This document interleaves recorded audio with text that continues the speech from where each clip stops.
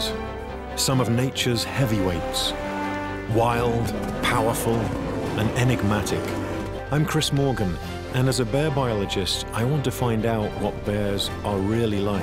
And there's no place like Alaska's Katmai Coast to really understand the private life of bears. It may look like fun, but scratch trees are not just for pleasure.